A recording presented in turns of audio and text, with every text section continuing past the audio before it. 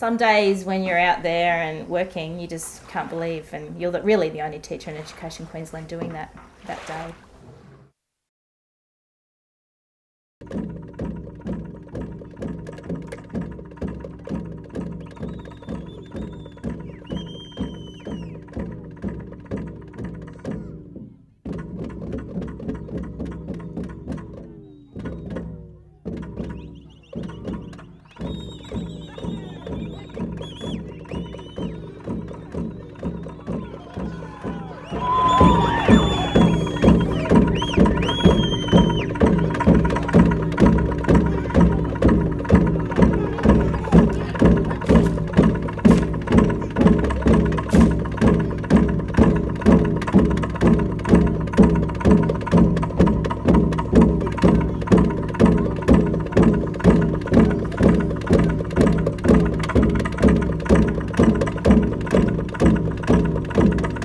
Sianapa, Mayem, welcome to Tagai State College. As teachers, you're about to embark on an exciting journey with our college. You're about to join a workforce with exceptional skills. You're about to work with some students that you'll be privileged and honoured to work with, and you'll be working with 100% of our parents supporting you in your teaching role every day in the classroom.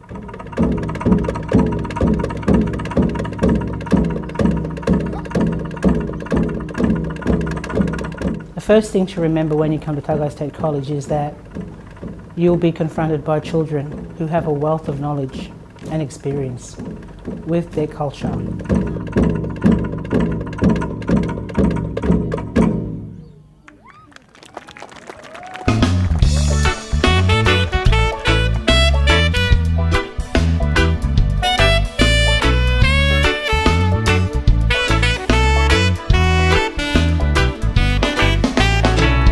Every day I hear the rhythm of the ocean, dancing on the beach of my homeland. So it's 75 years since the first council meeting at Masig on the 23rd of August 1937. 26 years since the department has taken responsibility for education service delivery in the Torres Strait. And 6 years since Tagai became a college. The key is that we should never be distracted from the fact that we're about providing good education for our kids, quality education for our kids. So we've, as a community, embraced the explicit instruction approach, that particular pedagogy that is espoused by numerous others as one of the most effective methods of teaching and learning. What sits, I guess, diametrically opposite to that is the other approach, the Montessori approach, where globally that's certainly promoted as the best pedagogy for the early years. 6 years in operations, it's not a very long time, but I think 6 years in operation, we've achieved a fair bit, and there's never a time where we don't, I guess, look at what we have in place and look at what we want to achieve, and we continually do that in partnership with other key stakeholders, and the biggest key stakeholder in the business of what the college does is the Torres Strait Nation. In 2013 we'll be embarking on a journey called Independent Public School, and that journey is about greater control of UMI Future. We'll be walking that talk and talking that talk with our community, and it's something we've been planning for the last 5 years or so, since our amalgamation in 2007. We have well and truly embedded the service guarantee, the model for delivery. We no longer do the crossing of the fingers and hope for the best. We guarantee that those pathways we're providing for our students, that they're taking those pathways and they're successful. We have been having great results, and we do celebrate those results with our community. In 2013 we will become an independent public school, and that means we'll have greater control of UMI Future. That future is being determined and planned through with our community. It means that for the first time in 2013 we will have a school council made up of students, staff and community members.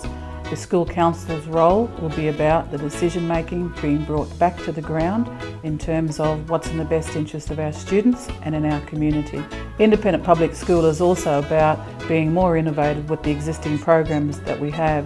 While we believe we've had success in the senior school, there are other opportunities in the early years and in the junior secondary years where we can be innovative to get those results that we have been aspiring to the last couple of years. Independent public school will also give an opportunity for us to directly recruit the very best staff that we need for our students. So flexibility and freedom are the two words that we use under independent public school.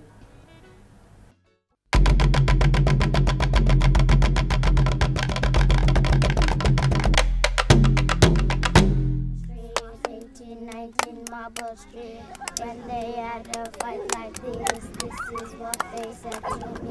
Boys are rotten, made out of cotton, girls are sexy, made out of paper. Of the 17 campuses which make up Tagai State College, 16 of them are primary campuses. One located in TI, one at Horn Island, and the other 14 campuses are on the outer islands.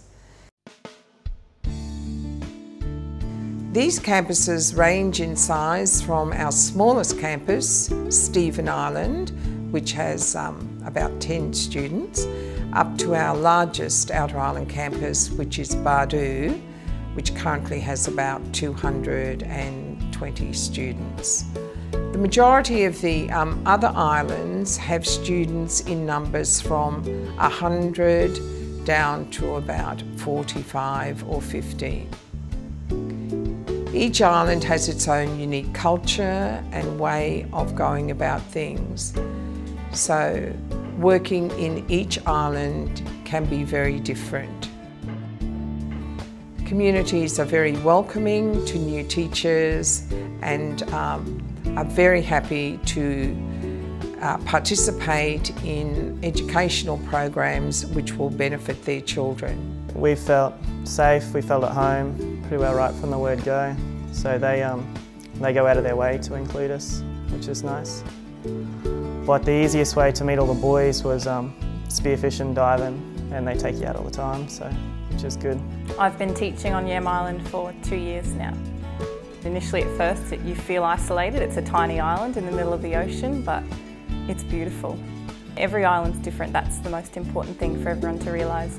Every island has, different landscapes, but also different cultural protocol, different way that things are run in the community. My first impressions was it was very small and not many people, but everyone was really nice to me and made me feel welcome. When my plane pulled up, it just was very dry and not many people around, and they walked me through the street and people seemed to come out of their houses and were very inquisitive, but yeah, it is nice. The thing I like best about this island, I guess, is the community and the values that they have. Everyone's family and they treat you like that and they accept us. The kids to teach are fantastic. They're wild, but they're beautiful. You know, they steal your heart. You really put your whole heart into teaching up here because you really do genuinely want these kids to have a good future. So you feel honoured to teach here. Yeah, the work here at Tagai is definitely challenging work, but it's very rewarding at the same time. You certainly will have to put in a lot of time and effort to get the rewards, but they are there to be had. A completely different experience having worked in other countries and also coming to work in Australia. It's almost like working with a complete another little mini country within our own country with such a different culture to what I've experienced growing up on the Gold Coast. So really, really great experience.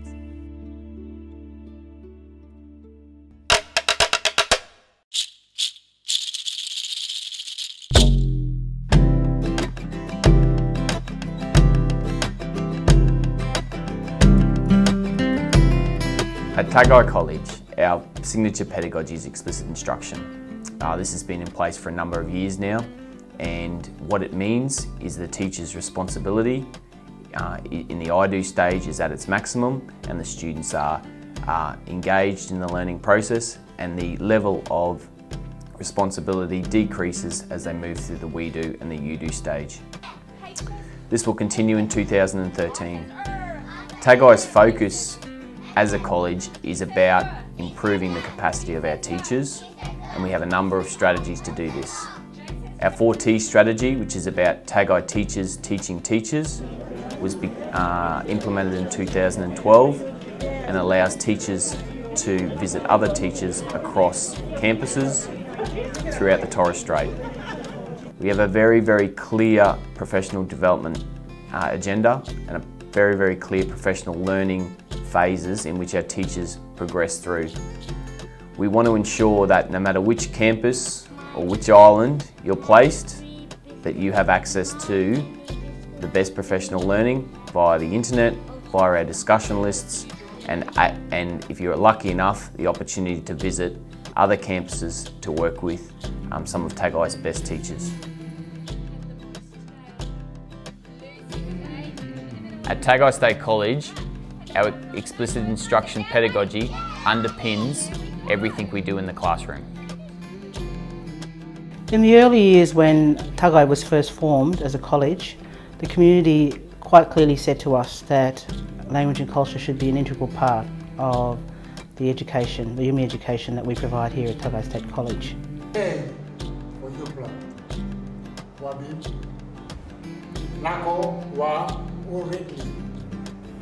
And obviously that requires us to have support from the community, because that's where we're going to access the fluent language speakers. But also it's about us being very, very smart about utilising staff members who are also fluent language speakers. How might we also build their capacity and their competency and confidence to also contribute to ensuring that we can teach these languages and so that they can be around for ever and ever. As a new teacher at Tagai State College, a good place to start to help to embed Torres Strait language and culture is to learn some of the simple traditional greetings in the language that your campus or your community has identified as being the language that they would like to be taught at your campus and in your community. So we provide the traditional language greetings, which are available as a resource, and teachers can access that and have copies of those available in their classroom, and obviously tap into people who are on staff there who are local people who can assist you with how to pronounce those language greetings. So getting to know those cultural protocols, finding someone in the community or someone on staff that can be your mentor or could be your go-to person to ask questions, to get advice, would be very, very advisable.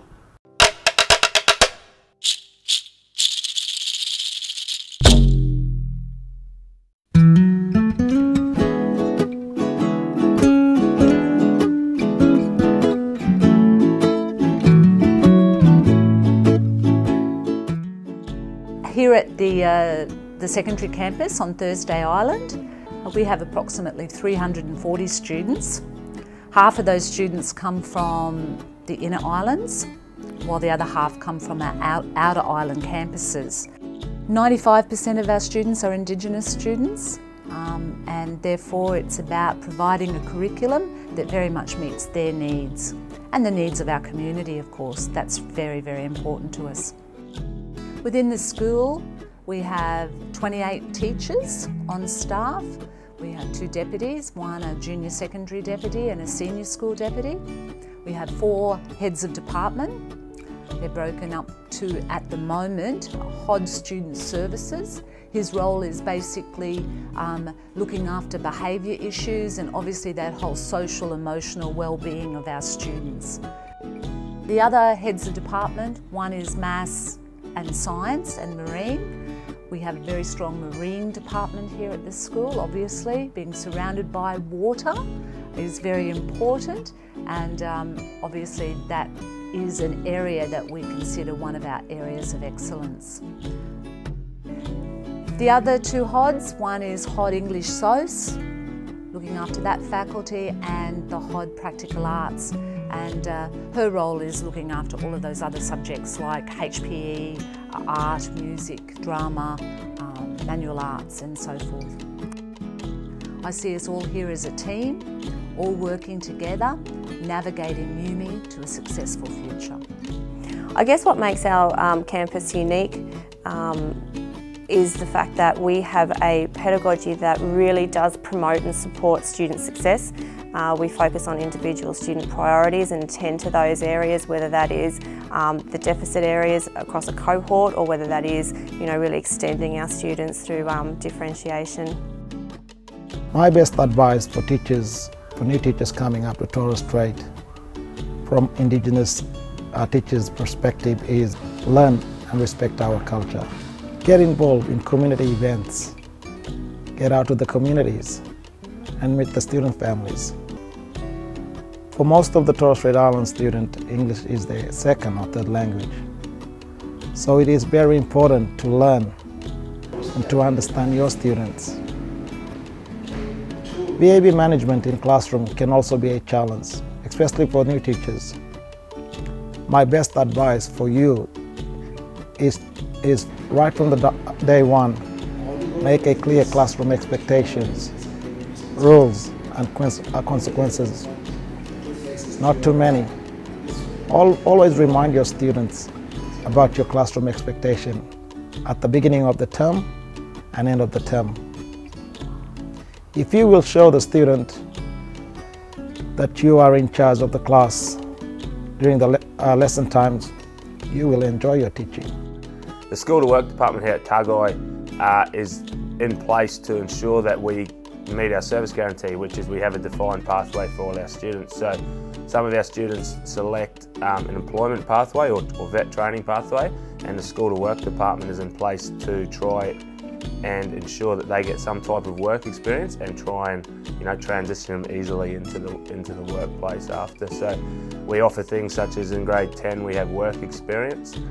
Grade 11 and 12 the students actually go out and do 1, 2, 3, 4 weeks of work experience, and then we try and link that to a direct outcome for them. So a school-based apprenticeship or a traineeship or something that guarantees them a good future straight after school.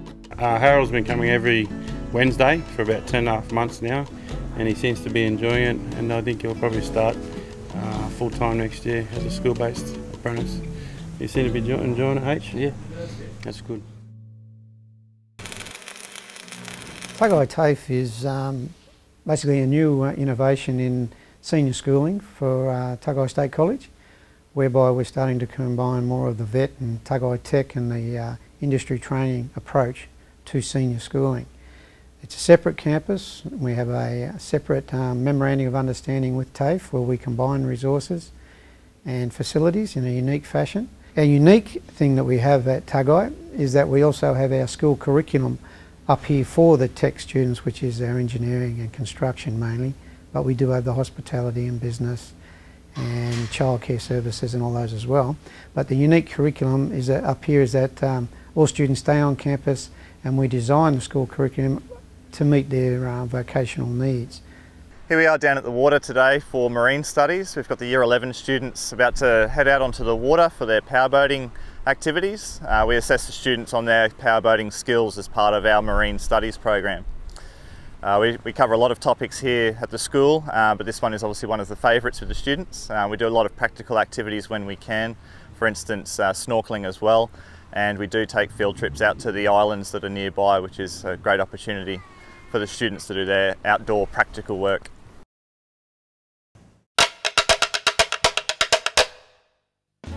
Often when people think and talk about the Torres Straits, the first thing that comes to mind is boating and fishing. And undoubtedly, this is all fantastic.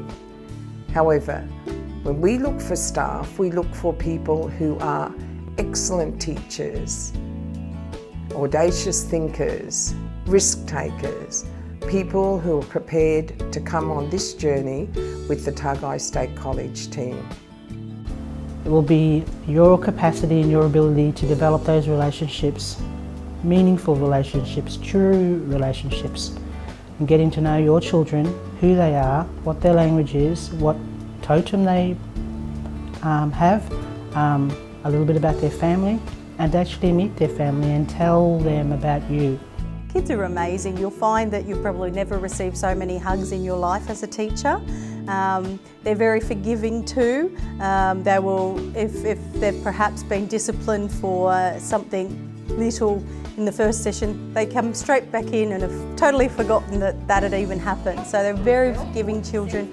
They love song, they love dance. Learning through song and dance is a really important thing. They're very visual students, tactile learners. So if you can bring those sorts of things with you, it can really help to make them achieve.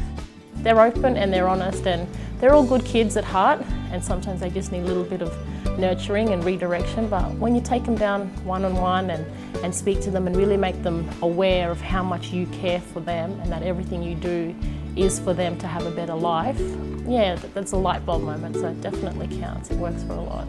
The opportunities to become a leader and get promotional positions is quite great. It is a lot of hard work. You do have to demonstrate best practice constantly in the classroom, but it is recognised and you do get given opportunities when they arise. My advice to someone coming into TI would be just to try everything. Get to know the locals, get to know your community, get to know the parents, get to know the school, and never say no. When you're asked an opportunity to go out on a boat or go to a tombstone opening, whatever it is, make sure you say yes, because otherwise you'll miss out on the best parts of being here. When you talk to other teachers who have taught in the Torres Strait and ask them, you know, what are the benefits, what are the best things about living and working in a remote area, they will often talk about the special friendships you make. Special friendships that you make for life. It is hard work when you come to the Torres Strait. You'll be a better teacher when you leave the Torres Strait, but more importantly, you will be a better Australian when you leave the Torres Strait.